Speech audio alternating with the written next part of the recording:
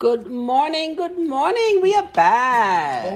Bom dia, estamos de volta. We are going to have a good series of Nós devotionals. vamos ter uma ótima série de devocionais. And it's been really pleasure to do these devotionals with you people. E tem sido um grande prazer fazer esses devocionais com vocês, gente. And I've decided that I'm going to take a little pause from the series Enemies of Our Souls. E eu decidi fazer uma pausa na série Inimigos da Nossa Alma.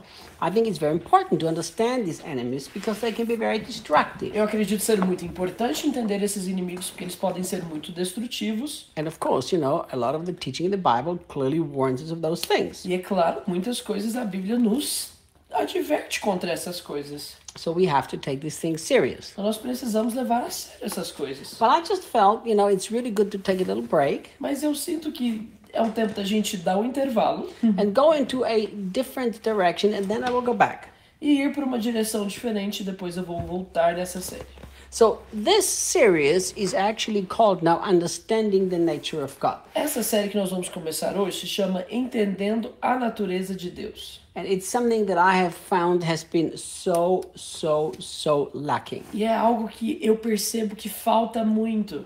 It is it's just unbelievable how people don't even understand who God is. É inacreditável, assim, perceber a quantidade de pessoas que não entendem quem Deus é. I have a deep desire to make the true goodness of God known to the whole world. Eu tenho um desejo profundo de fazer a bondade de Deus conhecida para todo o mundo. And that's why we're going to do a little series. I don't know how long it's going to take É us. por isso que nós vamos fazer uma série, eu não sei quanto tempo isso vai durar. If you hear things that you've heard before from me, don't worry. Se você ouvir algumas coisas que você já ouviu antes de mim, não se preocupe. It's very important that certain things are repeated over and over again É importante que algumas coisas sejam repetidas várias vezes, until they are deeply engraved in our hearts. até que isso tudo esteja profundamente encravado, escrito em nossos corações. So when we talk about understanding the nature of God, Então, quando nós falamos sobre entender a natureza de Deus, I would like to start the series with a question. eu gostaria de começar essa série com uma pergunta. Who is God? Quem é Deus?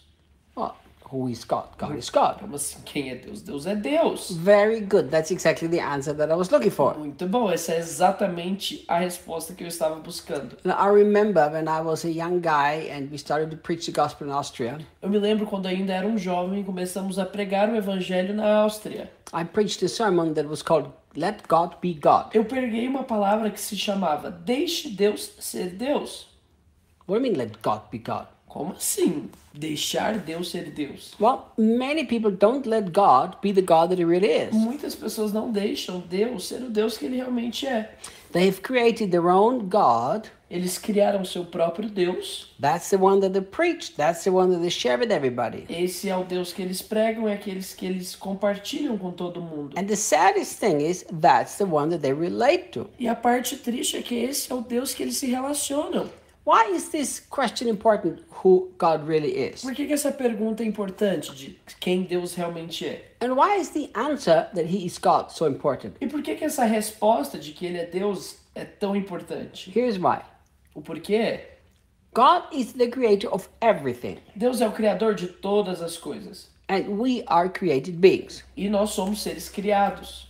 Since God is the only creator of everything and the only eternal Uma God, vez que Deus é o único criador de todas as coisas e o único Deus eterno, and everybody who has any part in creation is only a co-creator with God the e creator, todo mundo que tem uma parte na criação é somente um co-criador com Deus, here's why this is important. olha o porquê que isso é importante. Nobody can define God except He Himself. Ninguém pode definir a Deus a não ser o próprio Deus.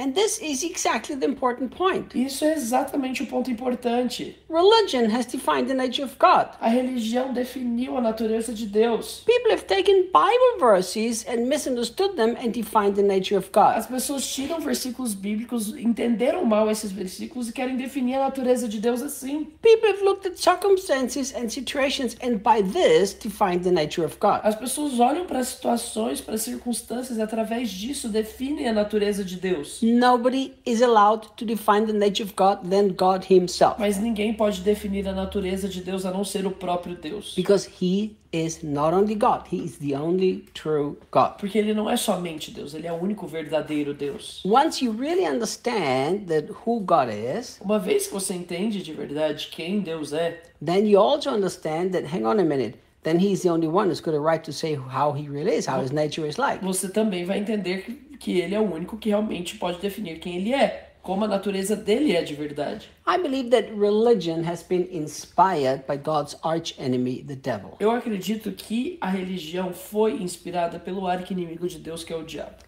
And one of the main points of religion is to distort the image or the nature of God. E um dos pontos principais da religião é de distorcerem a imagem de Deus. And I believe that the devil, the father of all lies, is behind this. E eu acredito que o diabo, o pai das mentiras, está por trás disso. So what has he been doing? Então o que ele tem feito? He has distorted God's character. Ele distorceu o caráter de Deus. He then spread these lies all over the world, Depois ele começou a espalhar mentiras por todo o mundo, which is called religion. que é a religião. The truth is, in most people's hearts and mind, religion has defined the nature of God much more than God himself. A verdade é que na mente e no coração das pessoas, a religião definiu a natureza de Deus muito mais do que o próprio Deus. We can't do that.